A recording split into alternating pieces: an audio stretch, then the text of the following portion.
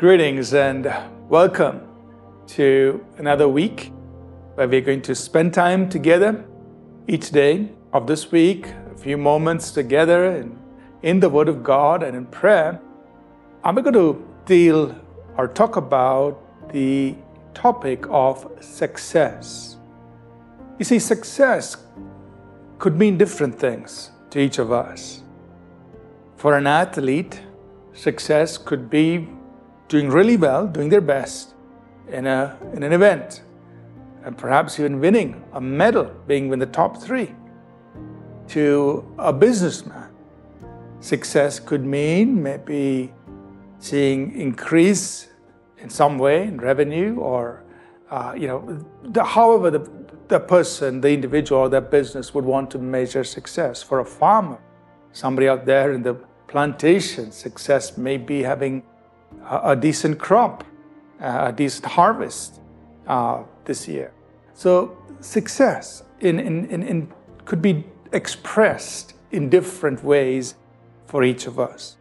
For a school teacher, maybe he or she would feel successful if they have really empowered their students and brought the best out of their students, given the best to the students and brought the best out of them, that they would consider as success. So success is understood and defined and expressed differently for different ones of us, depending on what we are pursuing and what we're doing.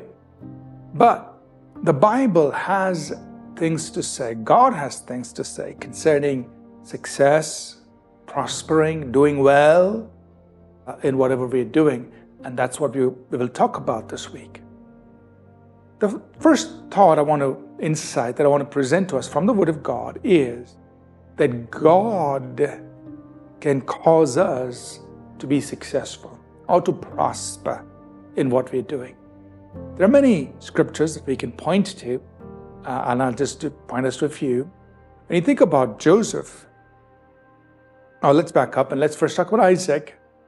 Isaac, Abraham's son, in Genesis 26, he was a farmer.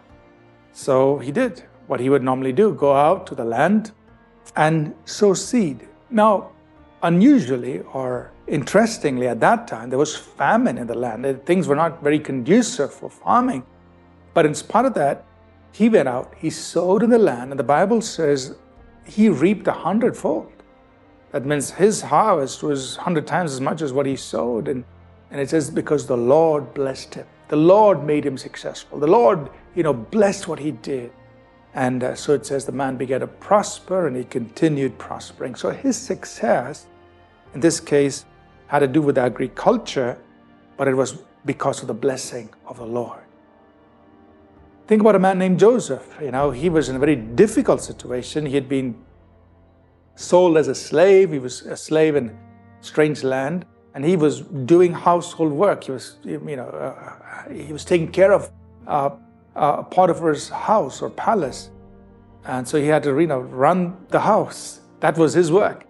And there he was successful because the Lord blessed him. Genesis 39, verses 2 and 3. The Lord blessed him there. So in whatever he was doing, in taking care of that house or the household of Potiphar, Joseph was successful. He did it well. He prospered. He was thrown into prison.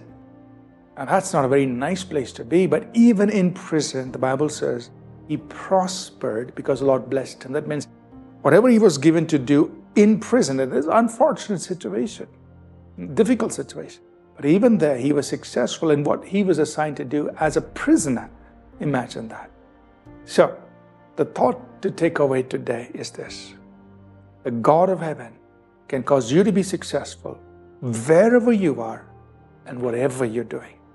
Whether you're a farmer, a businessman, you're running a household, or you might be in a prison, wherever you are, God of heaven will bless you so you can be successful, you can prosper and glorify God. So expect that.